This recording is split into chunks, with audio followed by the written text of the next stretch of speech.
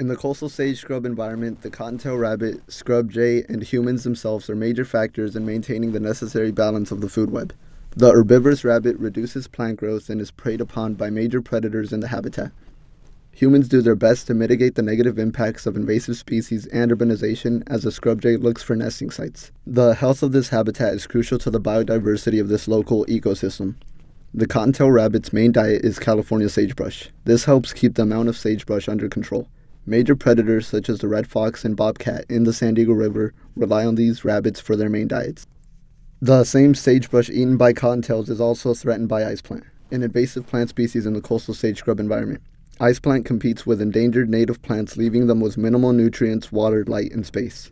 Sagebrush has to be replanted after removing the invasive species. Sagebrush has adapted to survive with less water in its habitat by going dormant during dry seasons. However, ice plant is very productive at absorbing all the water in the area. This has resulted in a diminished stock of California sagebrush at the San Diego River habitat. Humans have contributed to more than just invasive plant species being introduced.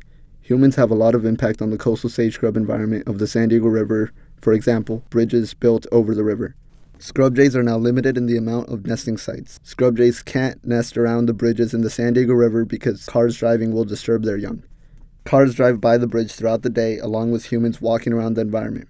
The cars cause vibrations around the entire bridge, which is not suitable to build a nest around. They also cause pollution and let out exhaust into the air. Scrub jays, as well as other birds, try not to nest in areas where their young can be disturbed. Like the rabbit and sagebrush plant, these jays serve a purpose in the habitat, providing food for predators such as raptors, common ravens, and snakes. With the help of the San Diego River Park Foundation, the native species to the coastal sage scrub habitat are maintained.